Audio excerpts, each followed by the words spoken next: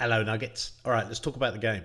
So during quarantine, in the 6 months that I wasn't recording any videos, I started working on a game. I worked on a couple of games, but started the idea and then changed it because either the scope was too much or what, didn't like it. Did the prototype, didn't like it.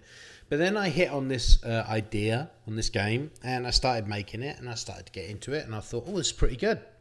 And I worked religiously on it. I was doing a good 12, 14 hours a day on the game when not writing or doing other stuff, right? I was in it. I was in the zone. Working on it full time. And I'm going to show you a little bit of it, actually. Let's see. Can I bring it up? How do I do that? Is that up? Yeah, okay. All right, so this is the game. So I'm using the Godot engine, which is fantastic. By the way, it's a 2D. It's a 3D and 2D engine, but I'm using it primarily as a 2D engine. I don't know much about 3D, so I can't say. So it's a tower defense game. This engine's fantastic. The scripting language is effectively Python. It's its own thing. It's called GD script, Godot script. But, I mean, really, it's Python. Right? So any coder will look at this and go, yeah, that looks like Python, right? So it's very similar to that, which I didn't know, so I had to learn it. And you know what? It's such a good language. It's really intuitive. So I'm loving this engine. I'm like deeply in love with this engine, Godot. I much prefer it to Unity. And much as I love Unreal, I wanted to work. This is more appropriate for what I want to do because I want to work on a 2D game. And Unreal, the 2D stuff in Unreal is just, it's not their thing. They have it, but it's not what they focus on. Let me show you a little bit of the game. How do I start it? Okay, so it's called Demon Defense. So it's a tower defense game, right? I'll show you a bit of the tutorial screen. So you basically have these things called sinners in tower defense. They're called creeps. And they walk along a path to get to the end, and you place, in my case, minions, but they're towers. And the towers shoot at the enemies, and you can upgrade them. And you get cash when you kill the enemies, the sinners. You upgrade your minions, they get stronger and stronger, and you're basically trying to stop them all from getting to the end, and then there's controls. All right, so that's... do I have a save? Well, not anymore, I don't. So I did some work on it. I'm not going to show you this, but this is just like an intro thing. So the idea is that you would work through this entire map, and is that too loud? No, it's good. You work through this map, and each level has a different map. So let me show you. Each level has a different map, and you want to get all the way to the end, which is called Old Scratch, I think I called it. And in each one, there's different types of enemies, and you get new towers, new minions that you can use to attack them, and you unlock skills, and there's a whole skill screen. This is not the skills that we'll be using. These are just temporary. I put them in for a playtest, but there's going to be like a whole skill tree, right? So for each minion, you can unlock different things. You can make them shoot faster, you can make them upgrade cheaper, different things, a standard skill tree for any game. So let's play or start the first level. Also, the whole thing is going to be prose. I just say it's all going to be a poem because it's kind of loosely based on Milton and Dante, like Inferno. It's kind of loosely based on that. I don't know why I have all of the minions. I must have unlocked something because you're not supposed to see them all. I think I have the game unlocked. Anyway, so the idea is enemies come from up here, right? And they're trying to get down here. And these are just animals, and they come through. You'll see them coming here, and then you build minions to attack them. I'll show you a little bit of it. And they can't shoot while they attack. They can't shoot, rather, while you're upgrading them. So you have to time your upgrades and stuff, and you have to figure out, okay, where am I going to spend my money? Like, this is just a rock. It says they're a rock-throwing demon. So this is what the build panel looks like, and then if you click on them, you can actually upgrade different aspects. And, of course, to upgrade them takes time. There's a lot of strategy involved because the more money you have left over at the end of the round, the more you get from interest. So you don't want to spend it too quickly. Let's see, who should we put in? Let's put in the Zengora. And, you know, there's a lot of work. You know, there are 3 or 4. There are 4 maps in the prototype. It's a fully playable game, right? I mean, there's no ending to it. Well, there is. You can beat each level, but there's no end game as such. It just gets harder and harder as each round progresses. You can also send them early, get a bit of cash. You'll see I've got 104.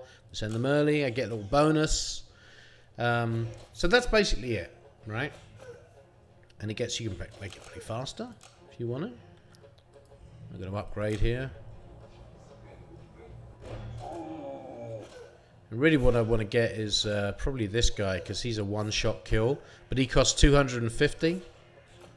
And I only have 150. And now if they get through to the end, like these guys are, they're going to get down here and pray, and then I'll lose lives. And obviously if I run out of lives, the level's over. I'm playing on double speed at the moment. That's why it's going so fast. Where are they? And you can see they all look a little different. They all have...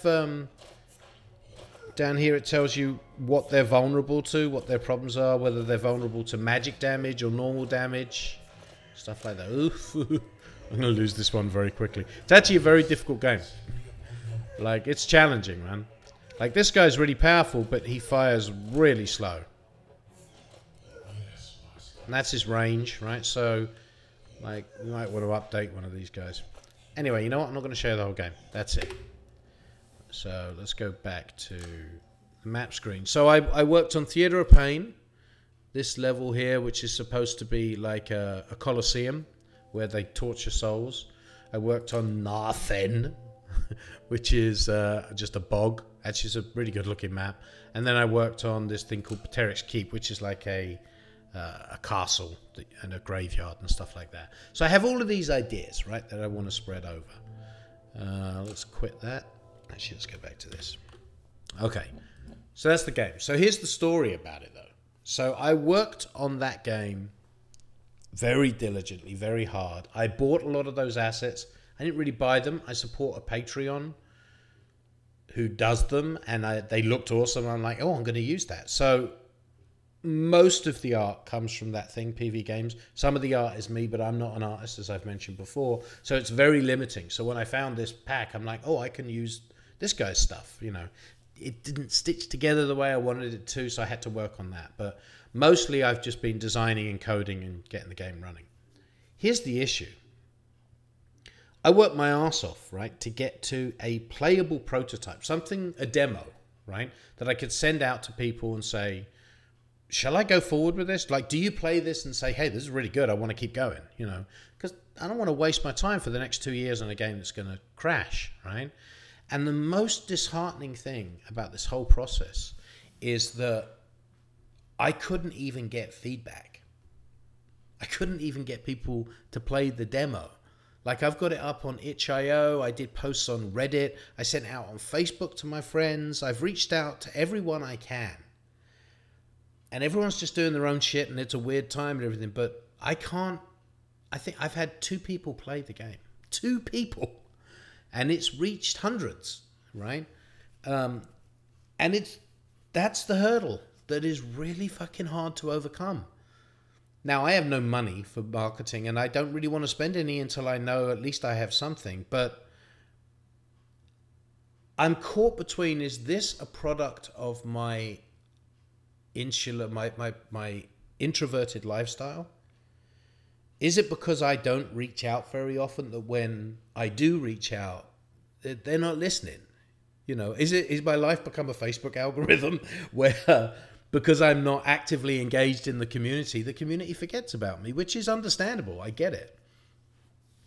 Or is it just that, I don't know, or is it that more people played it and they just didn't like it and they didn't tell me? It makes it so hard to know. Like, I'm actually okay with that. I was okay if I sent it out, because I love creating new content. So if I sent it out to 100 people and 20 of them wrote back and said, I've got to be honest, I didn't enjoy it, that's great. I'm like, cool, on to the next thing. I've got tons of ideas. There's so many things I want to work on.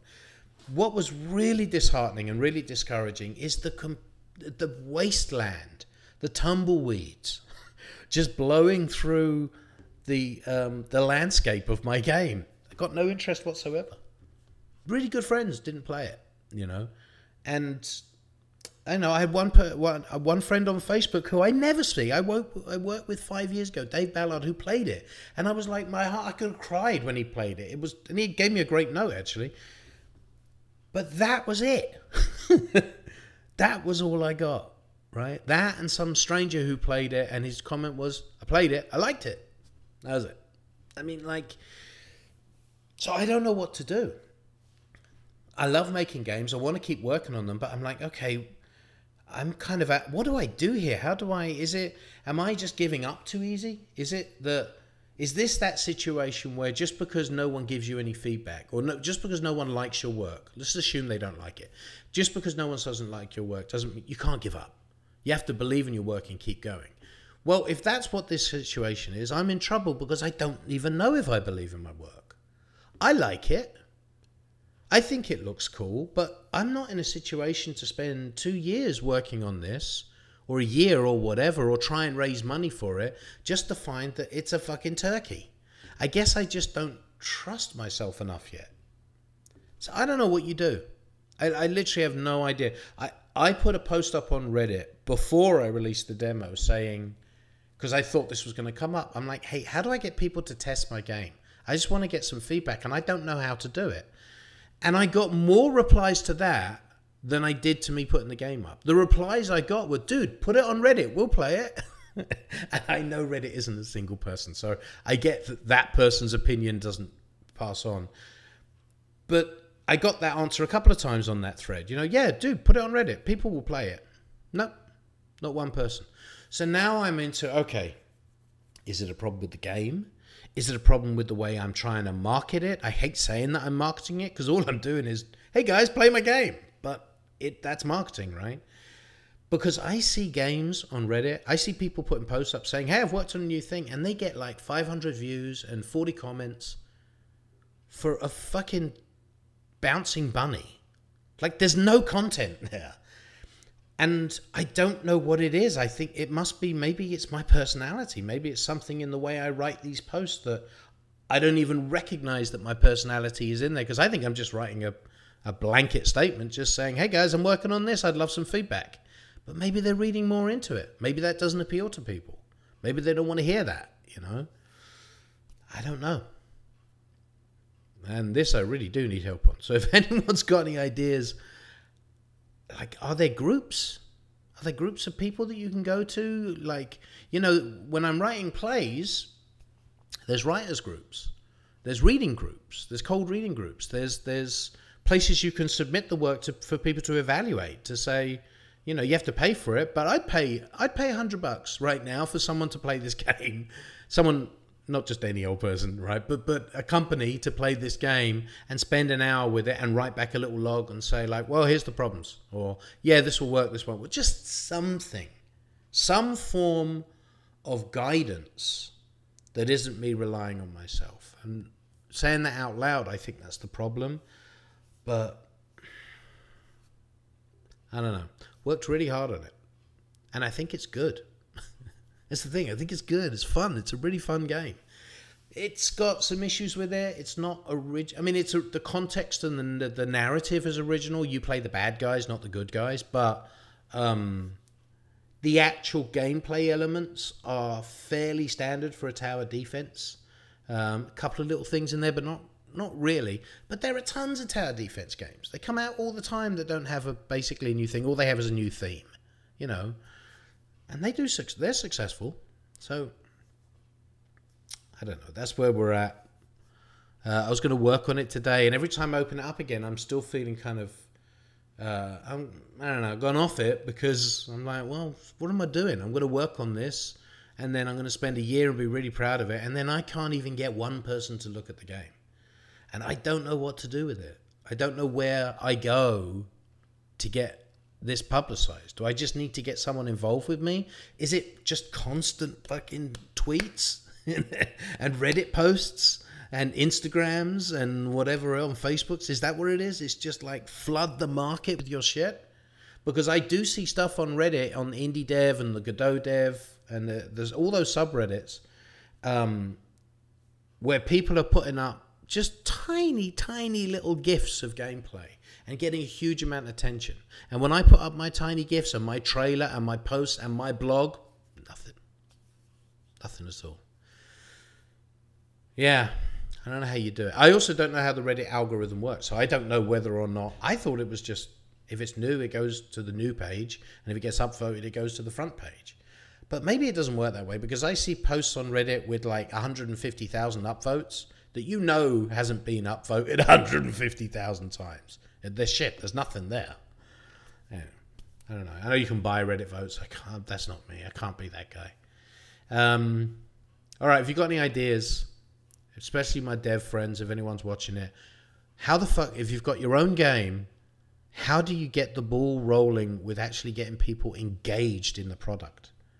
Right? Following the blog and just interested in what you're doing enough that you feel encouraged to take the next step. That people will say, carry on or don't carry on. Don't carry on is a really good feedback as well. Anyway. All right, you little nuggets. That's the update. I don't know what I'm going to do. Maybe I'll go work on Blender. That's fun. I'll play. All right. Bye.